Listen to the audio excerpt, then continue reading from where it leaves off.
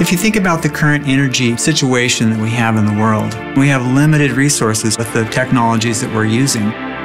We have essentially doomed ourselves to failure and are depending on the upcoming generation to help us get out of that mess.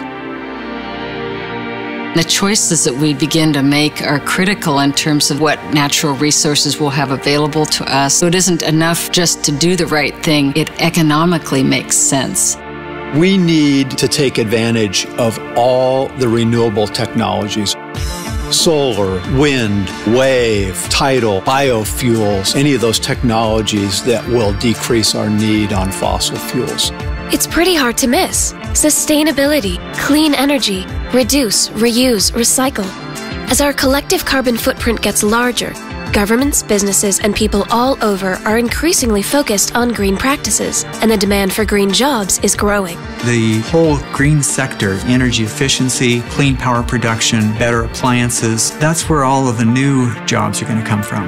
Grown from 200 to 2,500 turbines, and all forecasts continue that for the next 10 years. So there's going to be huge growth continuing going forward, and the need for many more technicians. It's most definitely a growing field. As more and more communities develop recycling programs, composting programs, implement hazardous waste programs, there's going to be job growth. It might seem easy to know which jobs are green and which are not, but for years, experts have been debating that very question. They have finally decided on a simple definition of what makes an industry or occupation green.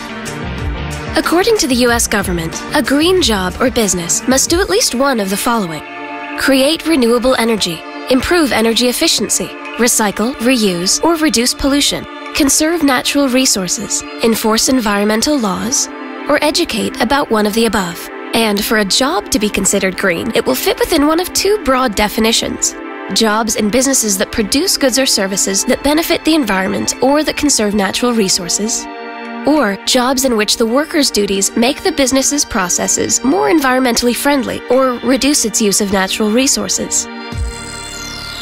You may be surprised to learn just how many occupations meet one or both of these requirements. Some are new and unique, but many have been around for decades. We're at a changing point in the way energy is being made. We're seeing that there's smart ways to get energy from wind and solar that don't create pollution, and there's smart ways to use energy. Many of the jobs are going to be the same between the conventional vehicle industry and the new electric vehicle industry. Everything from design, engineering, product assembly and manufacture, assembly supervision, marketing.